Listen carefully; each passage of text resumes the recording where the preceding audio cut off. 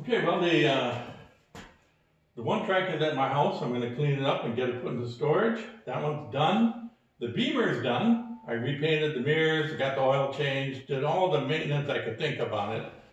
And I was going to bleed the brakes, but they looked like they'd been done recently, so she's done. Weather permitting, that one's going to go in my garage. It'll sit there all winter. Here's my new project.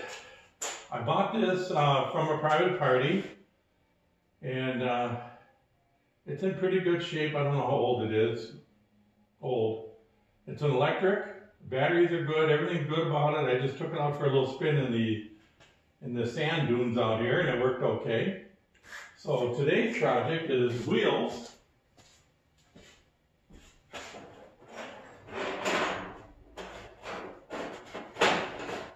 I was going to buy mags for it, and some probably 13s or 15s.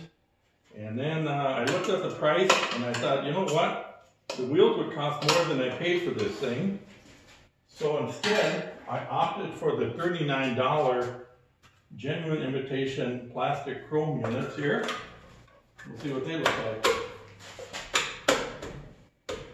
Oh, they fit so nicely. And let's see, oh my goodness, look at that. This sucker just doubled in value overnight.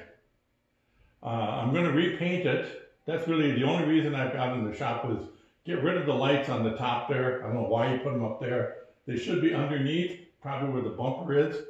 So I'm going to relocate the lights down where they belong. It didn't have the golf club carrier on the back, which I bought one. So I got that going on it. And not too sure what I'm going to paint it for color. The back is just fine the way it is. The front is really dull. So I'm not too sure if I'm going to stay with the same color. I've got a room full of extra paint from all the motorcycles we've done over the years. So not real sure exactly what I'm going to do for color. We'll pass that bridge when the water's under the fridge, or however that goes. Yeah, I think the $39 investment was the way to go.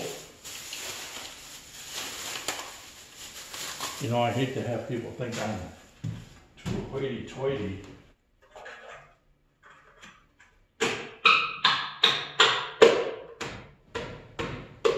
Oh yeah. Put some tire black on them wheels. I think we're just going to be the envy of everyone.